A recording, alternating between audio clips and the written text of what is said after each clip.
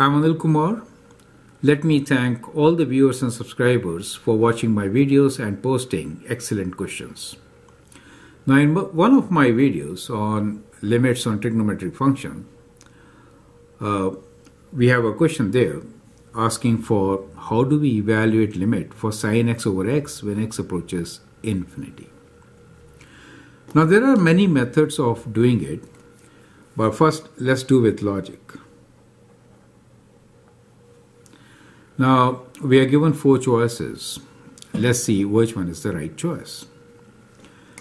Now, as you know, the sine function is basically restricted in range. It could be well within only plus and minus 1, right? So we know that sin x can be a value which is between minus 1 and plus 1, right?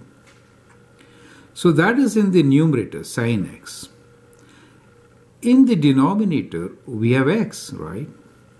So what we see here is that the numerator value could be between minus 1 and plus 1. However, the denominator value x could be, since they are approaching to infinity, could be approaching infinity. Now, if you divide any number in between minus 1 and plus 1 by infinity, what do you get? Well, we get 0. And therefore, A should be your answer, correct? Perfect. So that is the right answer.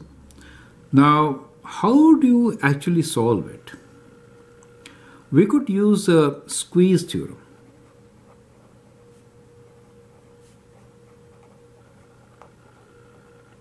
Which most of you will learn much later. At this stage, we can say something like this. The value of sin x is always between minus 1 and plus 1, right? Now, if I divide all these terms by x, what do I get? Where x is a large number, right? So if I divide everything by x,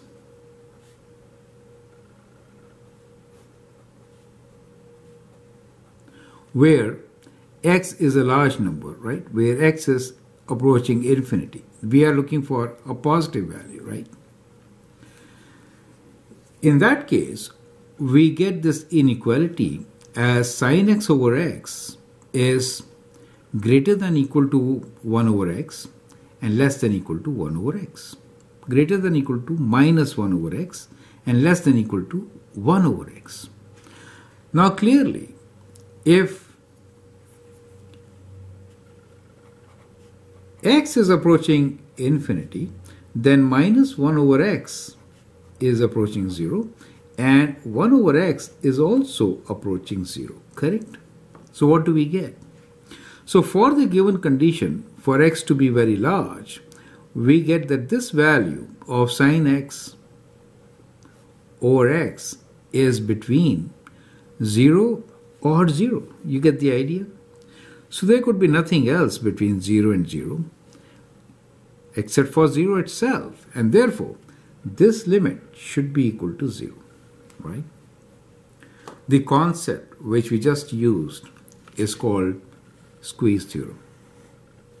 So for a function which is continuous, it works. Do you see that part, right? So that is how we could find the limit for sin x over x when x is approaching infinitely large number. I hope that is clear, right? Feel free to write your comment, share your views, and if you like and subscribe to my videos, that'd be great. Thanks for watching and all the best.